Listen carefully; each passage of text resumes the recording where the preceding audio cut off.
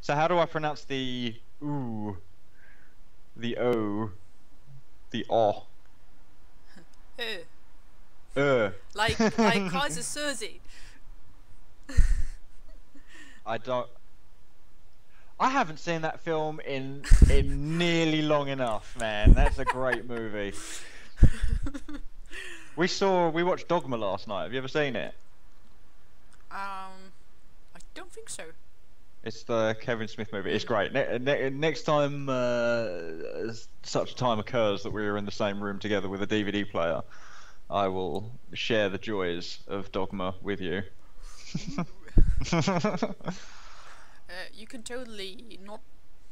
You can totally choose not to pronounce the letters and numbers here because these are more or less random. And You that, could just say, reading them, it's a great visual thing. yeah. But So saying them out, yeah.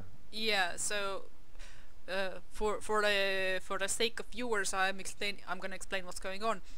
I have come up with a sort of catalog name or a code for a given star system, and I have used the naming formula that is kind of actually in use right now for celestial objects. Is that you have a letter combination which refers to the, in some cases it refers to the telescope, or in some cases refers to the catalog in which the object is being listed, and then there's a numerical part to the name. So there's like a bunch of letters, a bunch of numbers. Numbers are generated by a random number generator in the internets, if anybody asks. So I think you can just say the trinary system or or da da da.